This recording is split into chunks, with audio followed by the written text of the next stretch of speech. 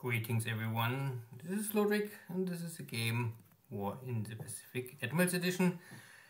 This is my play by email match against KilRoy.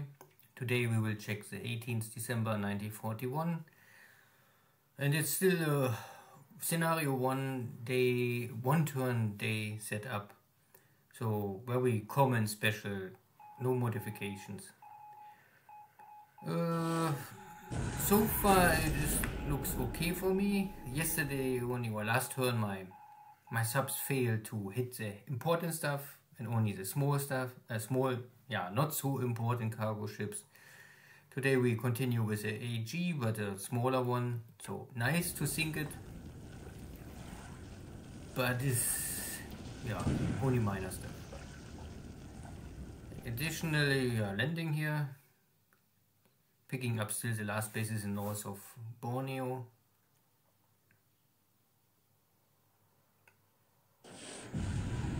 And a smaller tanker, nothing big. Yesterday was a big AO we failed, today we sink a small tanker. And here we fail again a bigger cargo ship.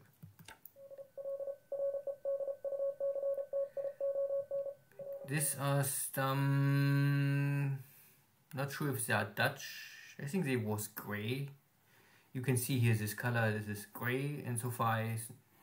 So PT boats, if they're no American or Dutch, we will see maybe at the end. And it's at the end, I mean, they are all allies, so all enemies of the Empire. They must sink anyway.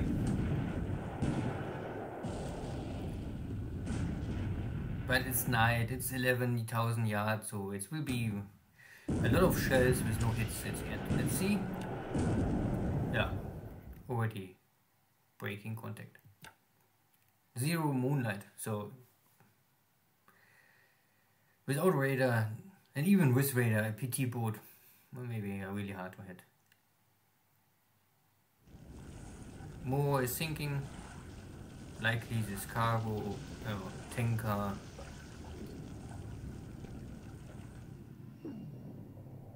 And there is again a sinking sound of a submarine, very special, this underwater implosion. Pushing, so here really the last base is in the north part. Normally it's of course the west part of Borneo, but the map is turned.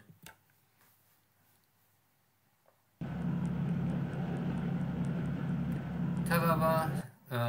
The first attempt of invasion of Tarawa was interrupted, but this time looks there's no carrier force jumping out of nowhere.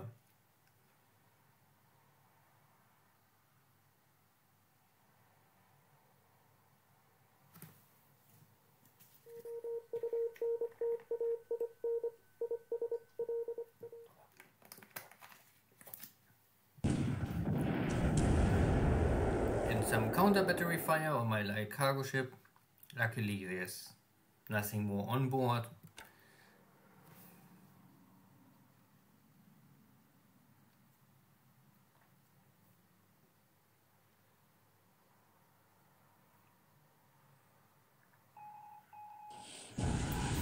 Today we find the AO. If it's the same AO, I don't believe this is much far away. But one AO, a bigger one. Nice. And the APD. So, and loaded APD. I mean, they have not much capacity, but whatever what is on this APD will maybe go down. Okay, that would be too much. So maybe the submarines are back in the game.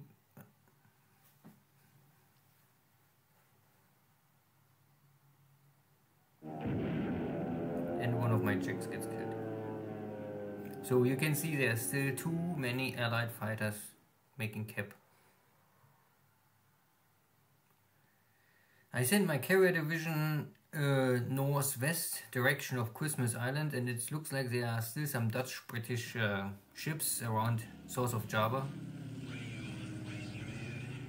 KilRoy still try to maybe smuggle out supplies, oil, fuel or units.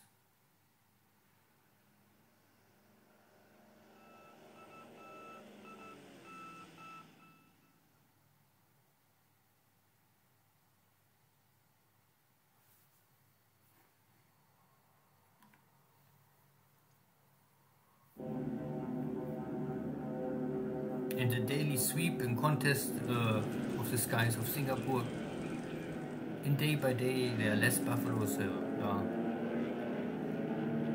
taking off and try to battle it out. But these buffaloes always gets damaged and return to base. They don't want to die. They're hardcore guys.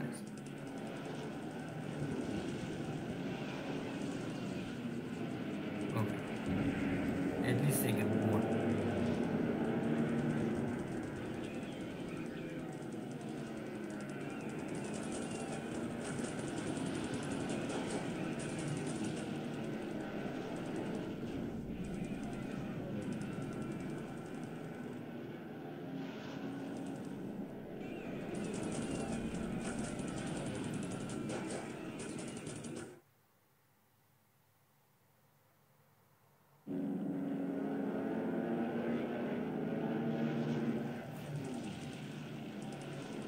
Yeah.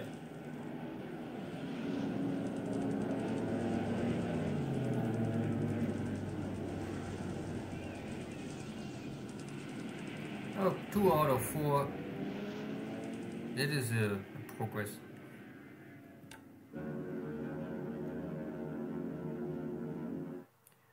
And Bali Papan have these are the P-40s. They just killed my Jake, the scout plane. Now I try to get rid of them.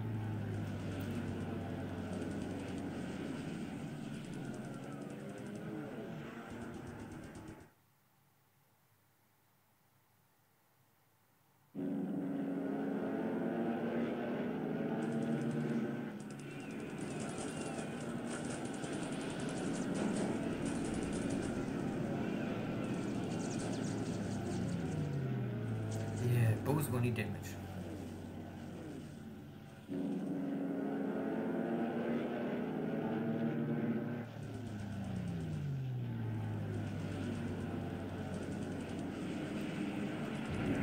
One 40B, okay, I take it. Attack on Clarkfield Airfield. And these are all the repaired P-35s and P-26 I damaged before. So KilRoy, you evacuate all of these P-40s. It looks like to Tarakan and Bali Papan.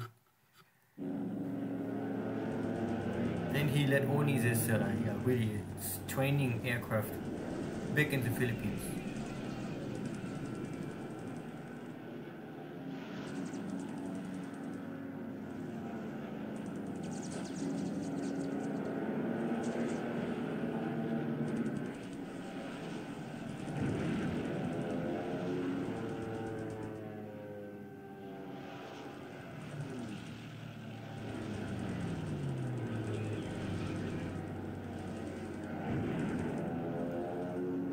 Good. 2 less. Now maybe some bombardment. And damage to the base again. Nothing more left in Singapore.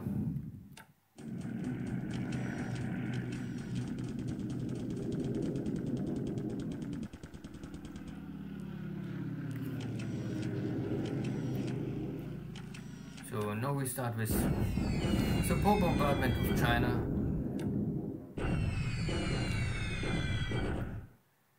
Yeah, this is a terrible job of getting rid of forces in the jungles. Very hard to hit.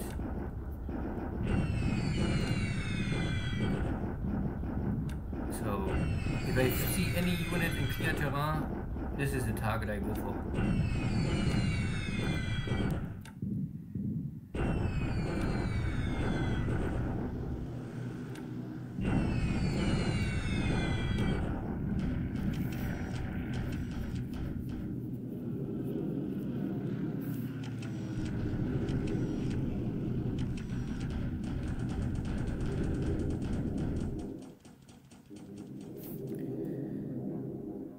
So,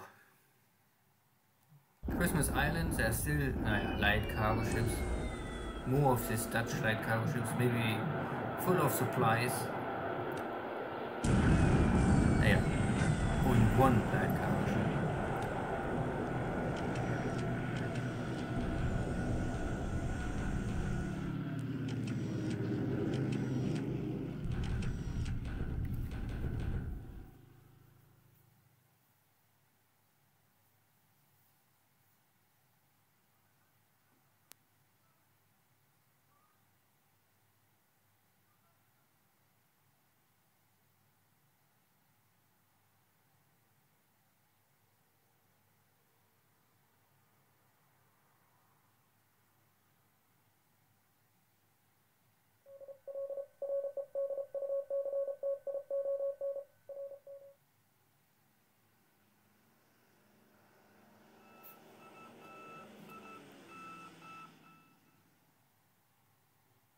Yeah, but my torpedo bombers cannot find the target. This can happen.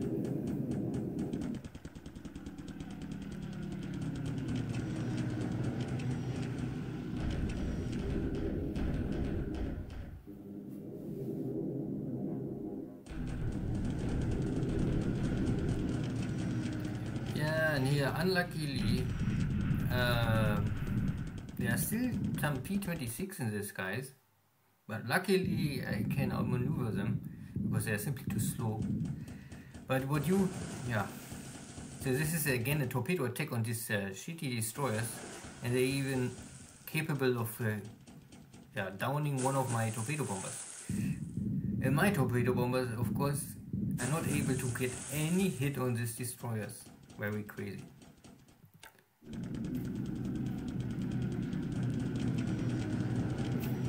So, payback time, maybe this torpedo attack is more successful. Some cargo ships. But you can see I'm also running out, I'm long time out of torpedoes, so I can only use now horizontal strikes. But this 250 kilogram bombs are the same what the dive bomber is using, and the Kate can carry 2 of them. Of course, the hit chance of a Kate is lower than a dive bomber, so maybe at the end it's the same damage potential.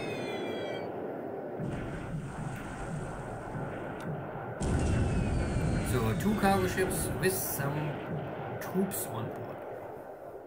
Likely they will go down.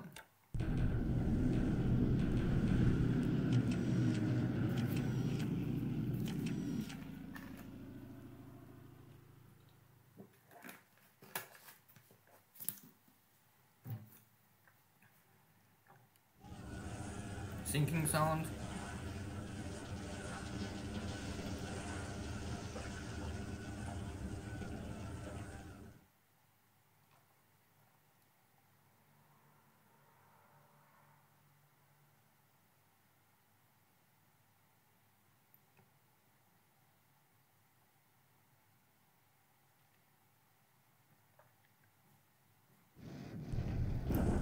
And yeah, the next battle on the way to Xi'an.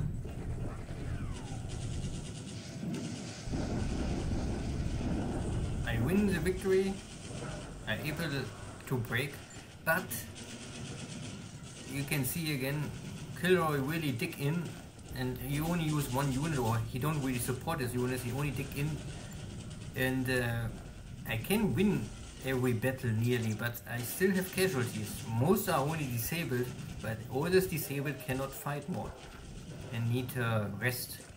So I slowly losing attack value battle by battle. So this is now clean up the pocket. The British surrendering here. The next Space Force. the next base force, run to the jungle. I don't like it.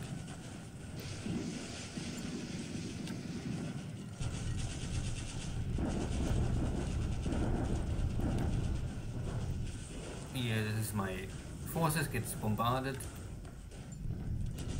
Tarawa, this time no defense. And the next battle of Guam, I can destroy the fort level and I kill more of these Americans, but there's somehow still someone left. Normally it's really only the base force. Strange. Good. So overall, straightforward turn for me. No surprise. My Japanese submarines was more successful than the turn before, but my carrier force was only able to find the small cargo ships still around in Java. So, and the air force was, yeah, a little. I think we kill how many? 8 to 5. So that is nothing in favor for me, but yeah. 3 buffaloes, 2 P-26, so these are the fighters. Yeah, KilRoy lost, and 2 warhawks. Luckily, also 2 warhawks. This is maybe better or more important in the Catalina. And for me, it is a torpedo bomber, a Jake, 0 ops losses, and some army bombers in China burns through. So 8 to 5. The kill ratio is compared to what we have now. We have roughly a 3 to 1 kill ratio. So this is normally in favor of KilRoy at the end. But I would say if I have at least a 1 to 1 kill ratio, it is never bad. Yeah. And ship sunk. Yeah. There was more sinking, but this has a ships they go down for sure. Maybe the biggest is HE, but I don't know if it's really so important ship. Maybe the AP was this Wickes class destroyer conversion was maybe more important to think. Good. And army loss point is we are now at 1200 to 15, so still roughly 100 to 1, no, not nearly 100 to 1, but a good ratio so far, let's say this. And for me, 50 points ships losses so far, compared to maybe 650, so kill ratio of 10, 11, 12, 13 to 1. Nice so far. So far everything is okay, but I found no enemy carrier, no battleship, nothing really critical I think so far, only some destroyers and light cruisers. Oh, in China, yeah, again, slowly progress, march on Xi'an, march on Nanyang, and also getting rid of these Chinese forces in the pockets. My Mongolian army is now moving north to clean up the railway and the road in the northern part of China. Here is Lenshao, the war area, still fighting out and blocking me.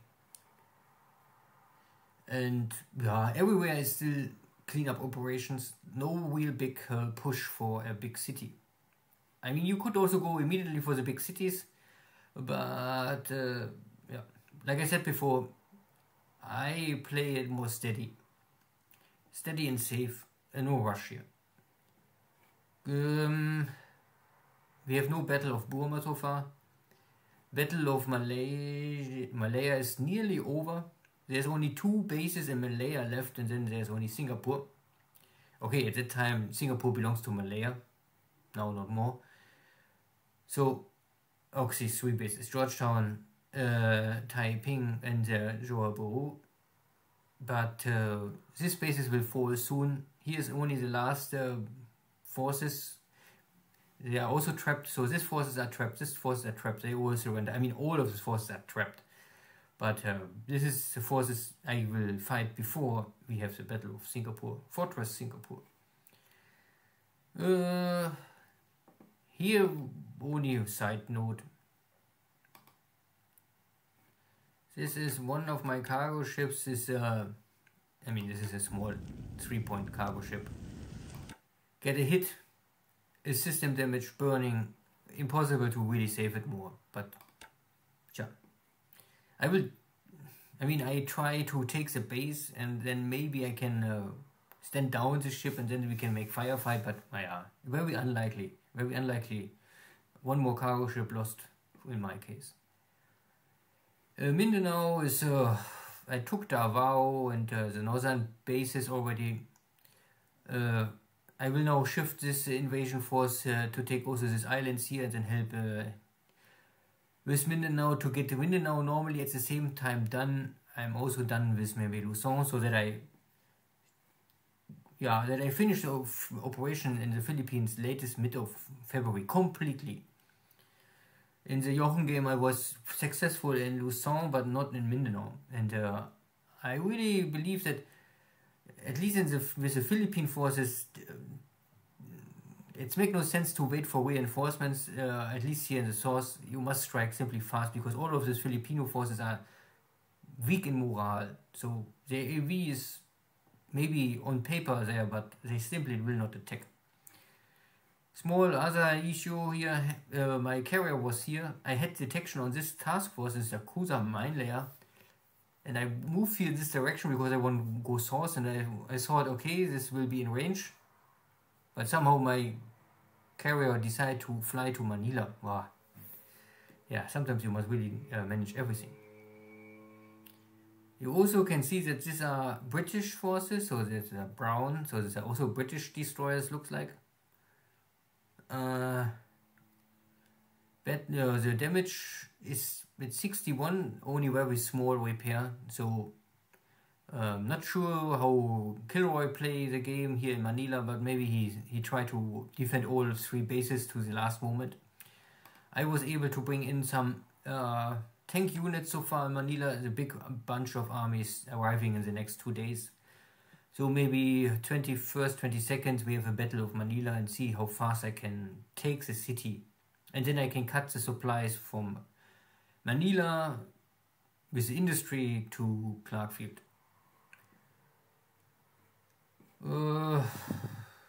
Here's nothing. Submarines fine. Here's no movement more. Looks like KilRoy is not moving more big assets from Balikpapan to Surabaya. I was hoping that maybe there's more going on, but no.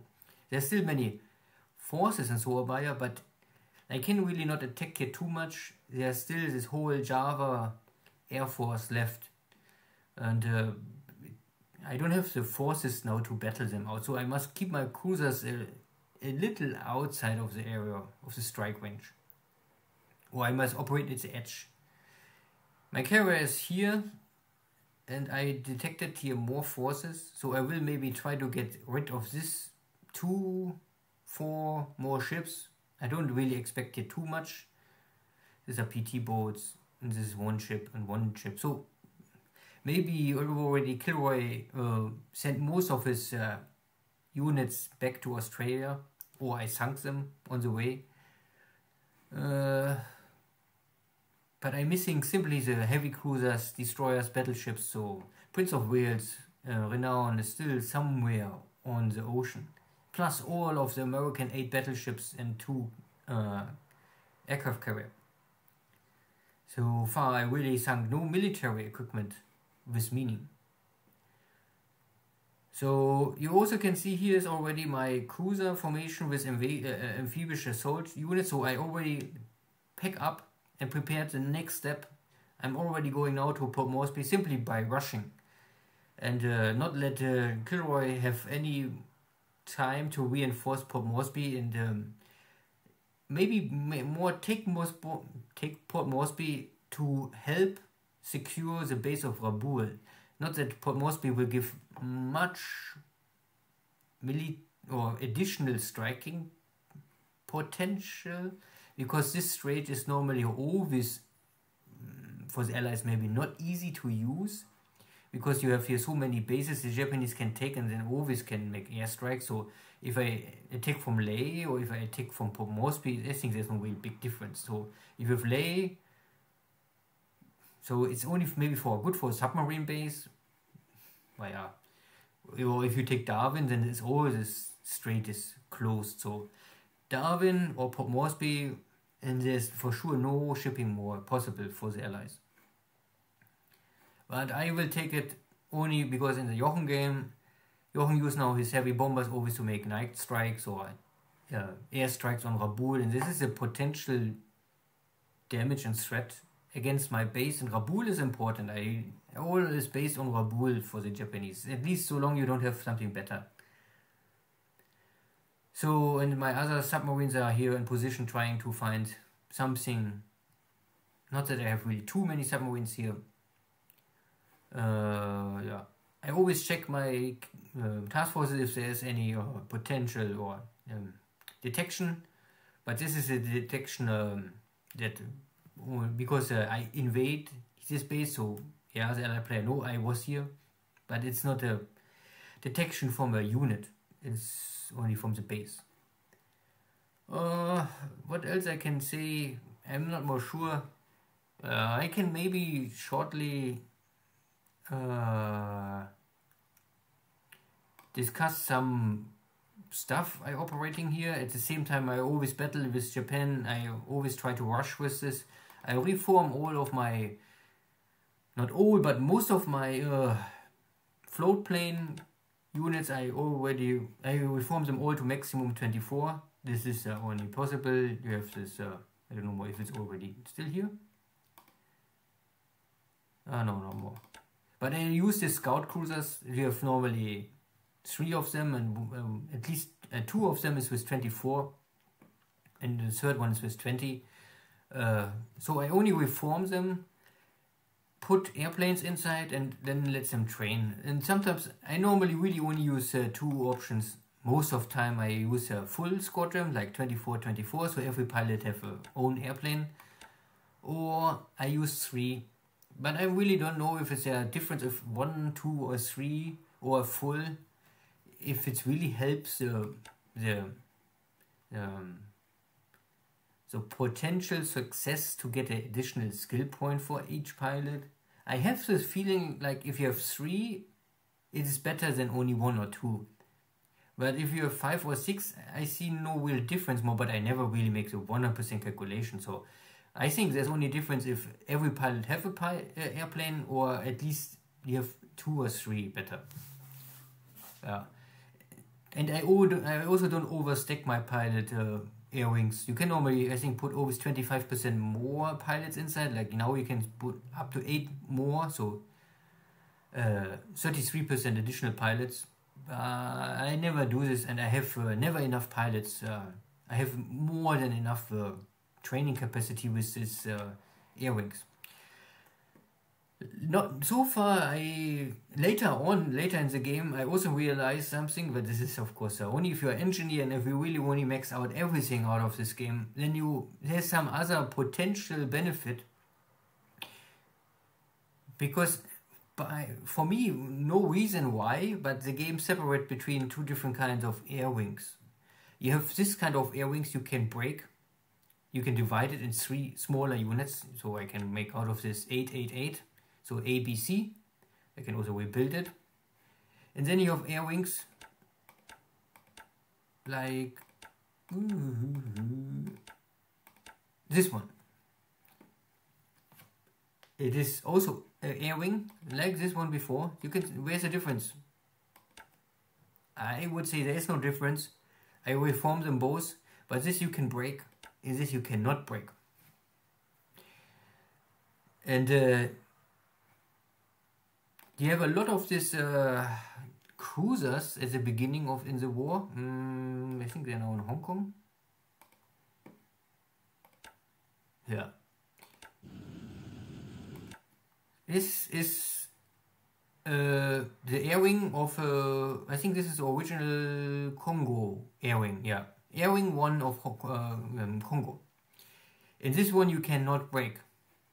Many of these cruisers, they have 1 or 2 air wings, with 1 or 2 at the beginning, and you cannot break them. You can reform them, but you cannot break them. Yeah, now you can say, of course, okay, I reform the one air wing to the maximal capacity of this, so of 3, and then it's fine. But if you want to have the maximum out of this game, you would say, no, I don't do this. If an air wing I cannot break, I bring it to 24 and let it train. And I better take an air wing I can break to 24, I can break, then I make out of this air wing a 9 and break it down to 3 times 3, because most of the Japanese cruisers and battleships, they always have a capacity of 3. So you can fill 3 capital ships with only 1 air wing if you break it. Let me see if I can find it. So this is a battleship own air wing, cannot break. But I don't know if I have more stuff here. No, of course not.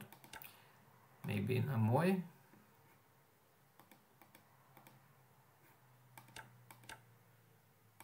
No, also nothing. But this is more normally the idea. So I go to later on. I go here. I check for air wings I can break down. Reform them then only to what I need. So normally I make out of this as 9. And then I can divide them and then I can fill up 3 ships. And then I have simply more. I still have my capital ships full of scout planes. But I have more air wings ready for training. And you can also pick this up with some other stuff, because I think there are 2 air wings in Japan, in Tokyo. They are special because you cannot reform them.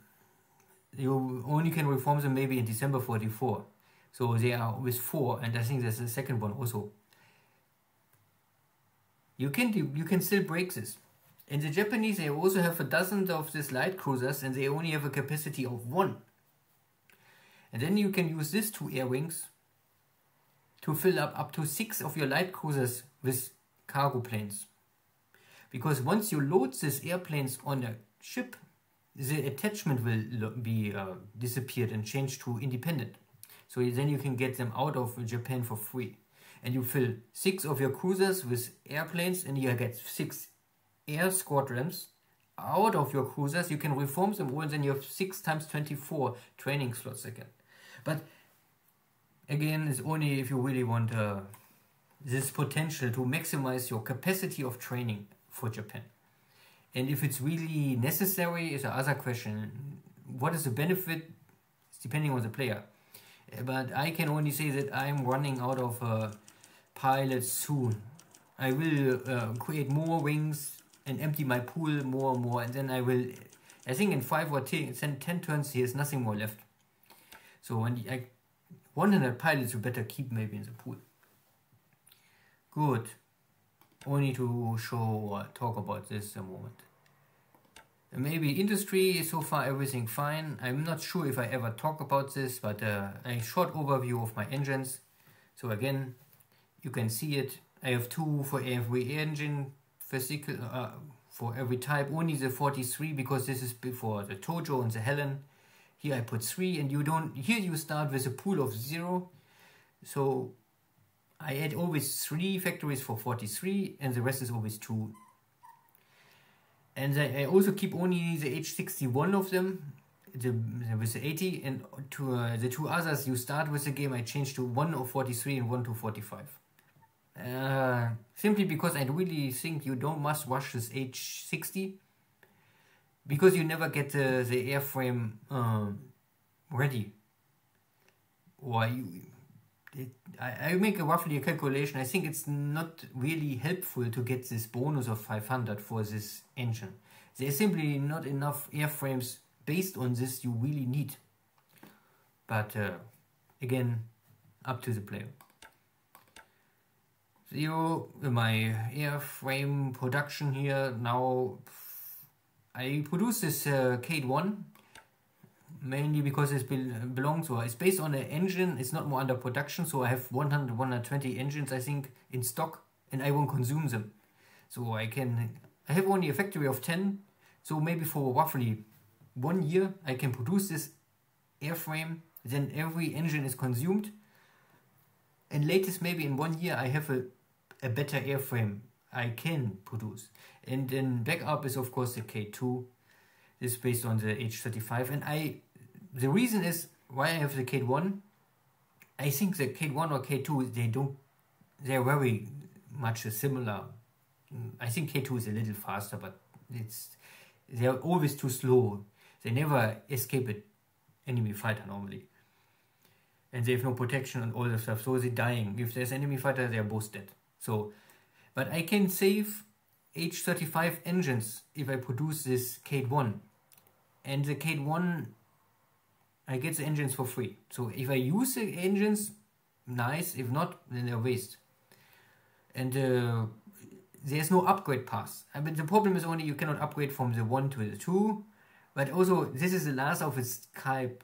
So later on, if you get the B6 torpedo bomber, you must rebuild your factories anyway. Yeah. Anything else here? Anything else here? Nothing really too special. The same with the N. I produce the N in small quantities to consume this engine. Because out of all of this one engine bombers, light bombers the Japanese have, I think the N is the only one, of course, or at least the best one, with a 250 kilogram bomb. And the Ida I only keep under production for training, but you don't really need to produce here many, similar to the Fusenate. At the beginning I let them run now because I have simply no other airframe I really need produce, and this is only for training, that I have some airframes that I can later on fill some squadrons to train pilots. These are not frontline duty equipment.